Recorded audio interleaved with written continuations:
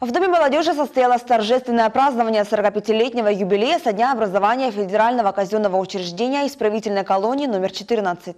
45 лет назад приказом МВД СССР в целях обеспечения строительства Амурского машиностроительного завода рабочей силы из числа осужденных в городе Амурске открыта исправительно-трудовая колония номер 14 с лимитом наполнения 600 человек со строгим режимом содержания. После возведения основных цехов машзавода освободившаяся рабочая сила была переброшена на строительство рядом расположенного завода «Вымпел», а также на строительство Амурского деревообрабатывающего мебельного комбината. Осужденные колонии участвовали в строительстве важных объектов города: Амурской ТЭЦ, Дворца культуры, телецентра, ПТУ, железнодорожной станции, нескольких школ. На данный момент ИК-14 является колонией строгого режима для лиц, впервые привлекаемых к уголовной ответственности, с лимитом наполнения 1287 человек. С момента образования учреждения через него прошло около 50 тысяч осужденных. Наше учреждение одно из самых молодых в нашем Хабаровском управлении исполнения наказания, за исключением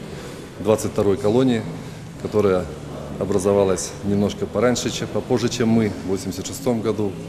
Ну а так у нас, несмотря на наш достаточно молодой возраст, очень много традиций сформировалось в учреждении, надежный, сплоченный коллектив.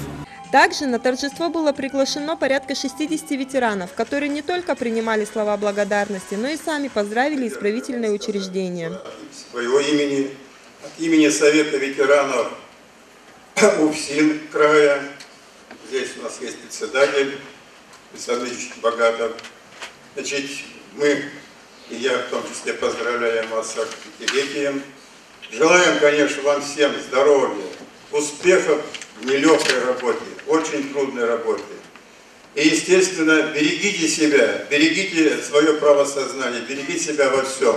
От лица администрации, и в том числе от лица председателя собрания депутатов Виктора Анатольевича Соколова, исправительную колонию поздравил Боровлев Павел Михайлович. Уважаемые работники исправительной колонии номер 14, от всей души поздравляем вас с 45-летием со дня основания учреждения. Летопись 45 лет учреждения – это люди и судьбы, которые создавали историю и традиции учреждения. Это верные своему долгу сотрудники и ветераны. Это история, написанная на благо России и района. История колонии номер 14 – это детальная летопись созидательных свершений людей, которые внесли неоценимый вклад в становление и развитие колонии. На торжественной церемонии сотрудники учреждения были награждены грамотами, медалями и ценными подарками, отличившиеся в таких номинациях, как отличие в службе, в спортивной деятельности и во многом другом.